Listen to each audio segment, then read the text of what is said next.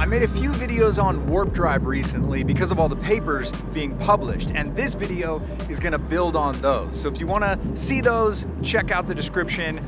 In my last video, I asked the question, what should the Star Trek warp drive animation look like? Because throughout the Star Trek history of warp drives, their animations look cool, but they don't seem to be bending space, which according to all the papers seems to be our best viable option. After thinking about it a little bit, I have a new idea for what I think a ship dropping in and out of warp would look like, and I made some animations. Oh hey, real quick, before we do the intro, I just want you to know this video was like done. I was about to post it, and then I got in touch with Erik Lentz, who actually wrote the paper that I based my second warp drive video on. He was cool enough to watch my animations and tell me what I got right and what I got wrong. So if you want his expert opinion, stick around to the end. Okay, let's go. On with the video. Let's get into it. So I just took a video from Star Trek and changed the warp animation to this. Let's watch that again, right? I've been watching this all day and I could watch it more. I'm not sick of it. It's my own handiwork. It's like watching your child play. Well, there it was. You saw it. I guess video over. Later. Now, I do want to go over what information went into the decision-making process to make it like that. I'm here sitting at my computer. I'm going to show you the animation. We'll go frame by frame and we'll talk about it. You might have noticed that in the very beginning, I kind of tease my style by warping the background. Erik Lentz, PhD, physicist, and strongman competition winner. A lot of people commented how he looks like the main character from Farscape, John Crichton, who also invented a warp drive. And yeah, I see it. Beauty and brains, Erik Lentz wrote this paper, got published in the journal Classical and Quantum Gravity, I think it's called. He also did a Q&A live on YouTube where he explained the whole paper, saying stuff like this. We're looking at two different components of what is called the shift vector, a component of the geometry of this particular soliton of space-time. And more cool stuff like this. A hyperbolic shift vector potential. This mathematical object of the source function would have to have the sign that was the same as the integral along this past wave cone. Yeah, of course. Super over my head, and I loved every second of it. I like listening to people that say stuff that I don't understand. It's a fetish. Anyway, so the whole time he's talking about creating this bubble where space-time is warped around the ship. We're not talking about really making the ship go really fast. We're talking about warping space around the ship in order to travel. I think that's the key difference between the animation that I built and what you see in most science fiction warp drive animations. It's the ship warping and stretching and doing all sorts of stuff in space.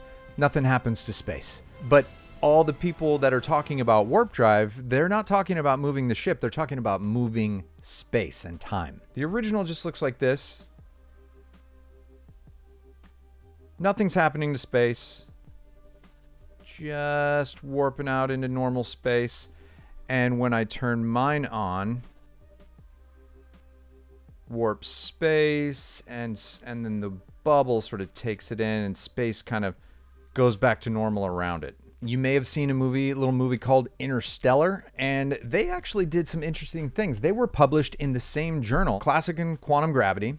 Our team's backgrounds span a range of disciplines: fine art, graphics, engineering, computer science, photography, and theoretical physics. Same. What we shared was an opportunity and desire to create beautiful and physically accurate images of a black hole. A key part of this project was the development of the double negative gravitational renderer. This computer code creates images by modeling the path of light as it's warped by the immense gravity of a black hole. So this is where I got the inspiration for my animation. You can't see a black hole because it sucks in all the light, but it also bends light. So the light that's like really far behind it, that's coming toward us from behind it, gets bent toward it, and it has this effect of like compressing the space around the event horizon. So as you can see here, the space and the stars are warped in a similar fashion as the black hole from Christopher Nolan's movie. Here's the Enterprise coming out of warp.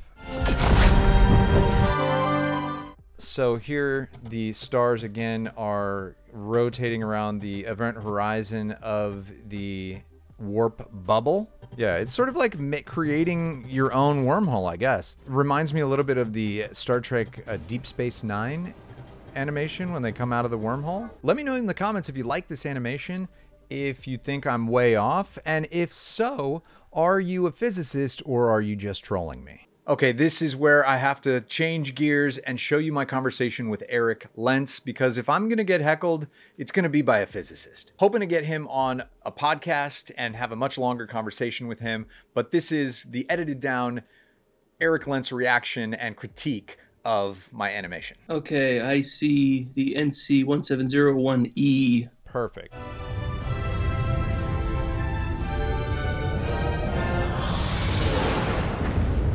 Okay, so what one of these mechanisms is going to look like to an observer from the outside is going to very much depend on which of the mechanisms you use. The other paper that came out on the similar time to mine, the Gianni Martyr, Alexei Bobrick paper, that would look similar to this.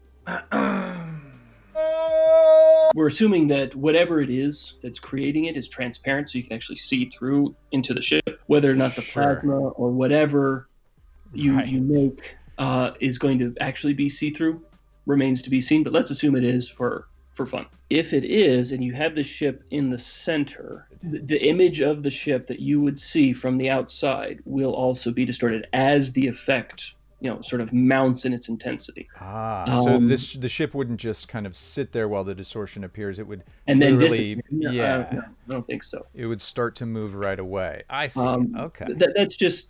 That is my interpretation. The science on that is not complete. Your speculation is canon to me. So because all I'm trying to do is create like the closest possible, effect. My critique for Star Trek is like, the Star Trek Discovery ship that just kind of like, twists around and then falls through space. I'm like, can't we do better than that? One direction and not another. Yeah, exactly. Discovery. The show's awesome.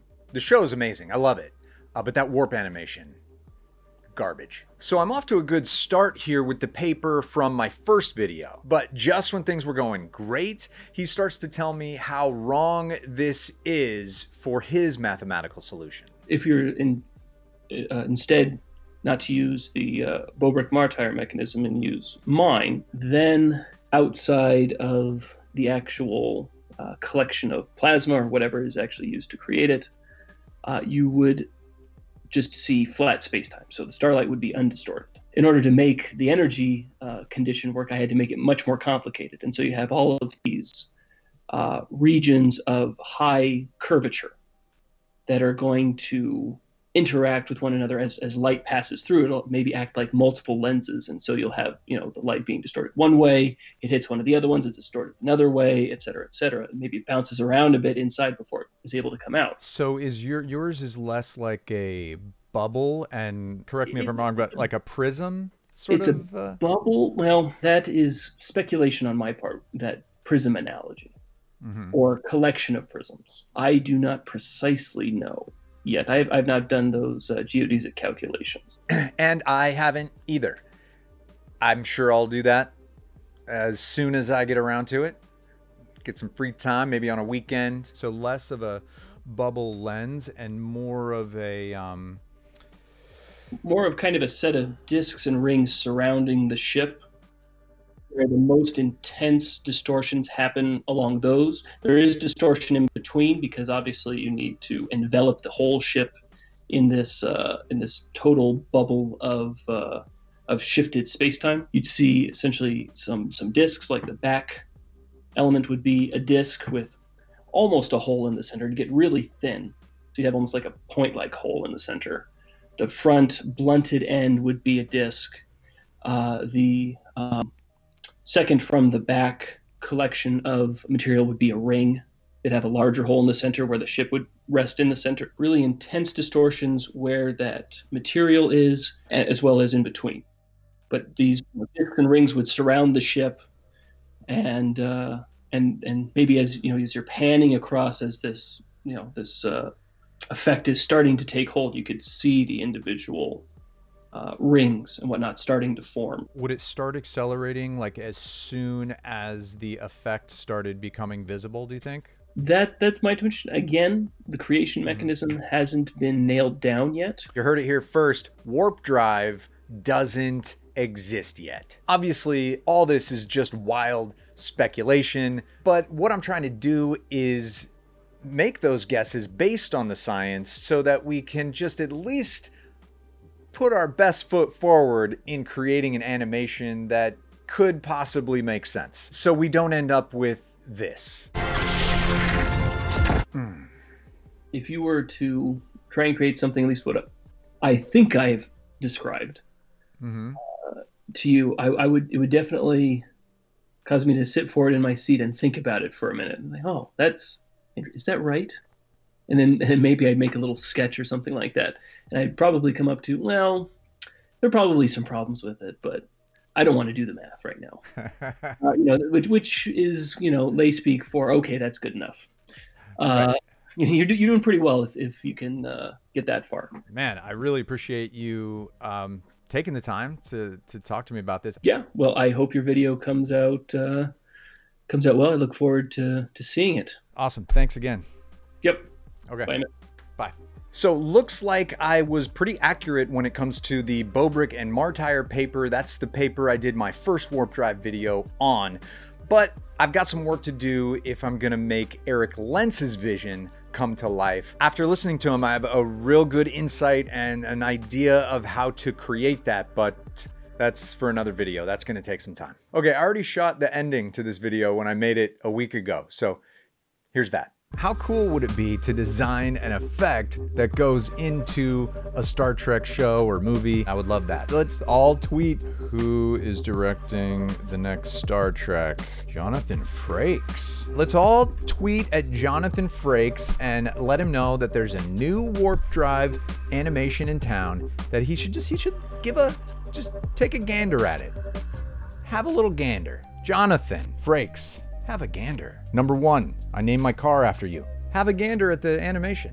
Both those videos about warp fields and black holes are linked in the description. They're super interesting. Highly recommend you go check those out. If anybody's interested in me doing a tutorial on how I created these effects, just hit me up in the comments, tweet at me, whatever. Big thanks to the patrons whose support lets me sit around on a weekday making dumb Star Trek animations. You're making this channel happen. If you want to support the channel, you can think about becoming a patron or signing up for this crypto.com debit card that gives you free Netflix and Spotify and 25 bucks just for signing up. I also have a coffee brand called BDE Coffee. That's Big Donation Energy Coffee, because all proceeds go to the Unlimited Foundation, helping kids get prosthetics and become awesome cyborg superheroes. Turn your coffee habit into some superhero shit.